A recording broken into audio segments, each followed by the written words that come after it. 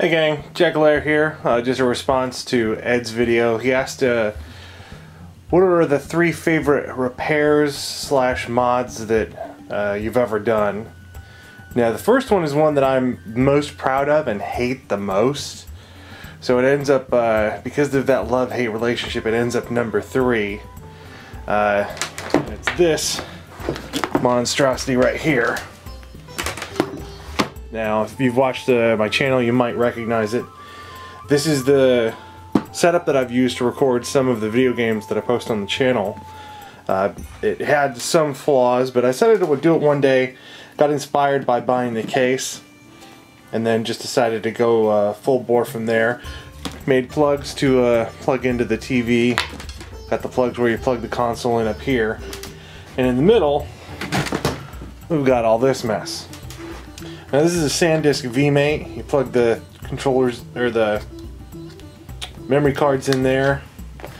Plug both of these in. But the problem with this is that when it's recording, it blacks out the screen. So you can't like just plug it directly from video game to here to a TV. So I had to like solder a splitter, and then I've got a little portable DVD player here that I just turned to a TV screen. And had it go through here and do all this, and I had to have the remotes and everything. And as you may know, lately I just picked up a DVD burner recorder that does the same thing as all this mess. But this was put together in an afternoon, and I was actually really proud of it until I sat back and realized that it was so unwieldy that no one would ever really want to use it. So that's number 1. Now, on to number 2, which is only slightly smaller. Number 2, the Sega Game Gear. Now, why am I showing you this? Because this is actually the first Game Gear I ever owned, first of all. No, that's not impressive. I actually bought it not too long ago. But I bought it, started playing it, I was like, it's pretty cool, whatever. And then the sound died. Then I found out that replacing capacitors wasn't too hard, so watched Luke Morris do it a few times and decided to go ahead and give it a swing, and actually brought this from a virtually dead console back to being very much alive. Now since then I've kind of fallen out of favor with it because it's just that, and I got a Neo Geo Pocket Color, which I prefer. Sorry, but I do. Anyways, so that's number 2 of my favorite mods, is bringing this little guy back from the dead.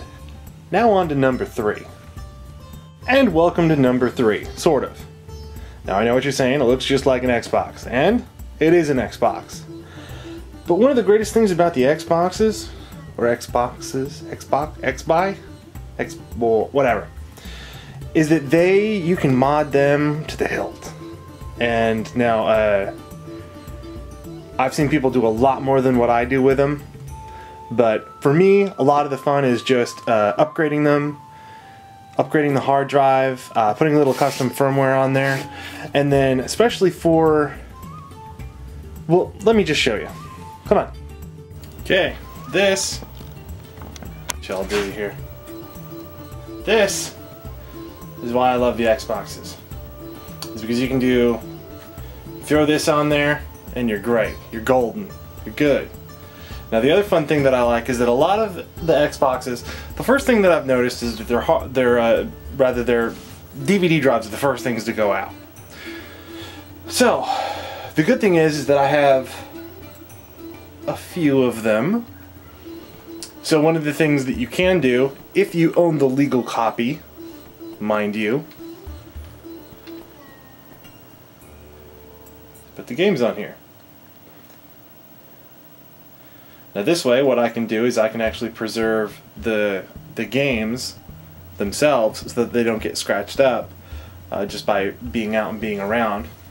And the other thing that this affords me is that because this thing has a dead DVD drive, it means that I can play it straight from here and not have to worry. Also, the loading times are super fast. So here are my 3 favorite, just to recap. Number 3 is my game recording monstrosity case that's now been replaced and is obsolete, so I can use the parts for other stuff. The Game Gear that I brought back to life, and the Xbox mod that just keeps on giving. Anyways, Ed, excellent question, and as always, play on.